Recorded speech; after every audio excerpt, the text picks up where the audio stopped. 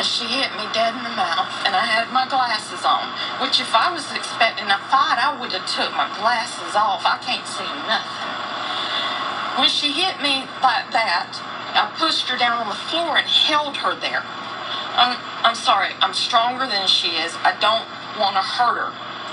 Then, when I let her up, thinking she's calmed down, she grabs a can of corn, and she hit me right there. And I saw stars. And then I looked on the floor, there was corn everywhere. I didn't even know I was bleeding. Yeah, Timmy said that you're a redneck. That's yes, what he said, because he said you jumped on her like a grown man. She hit me. Well, yeah, you have every right to defend yourself. That's what I'm saying. But he said you took care of yourself pretty well. Yeah, until I got hit with a can of corn. Did you buy that can of corn? Yes. I bought the damn can she hit me with.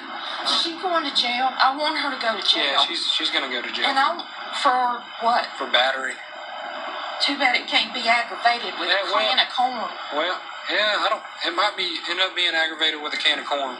Did she clean all the corn up? She actually threw the can of corn in the woods, and then I got her. But Timmy told me everything that happened. Timmy so she backed me up. He backed you up. Is that your friend of 30 years?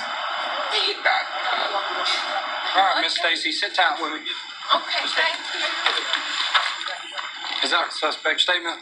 Yeah, that's all she could come up with. She got up in my face, grabbed me, and by the hair, and it was on.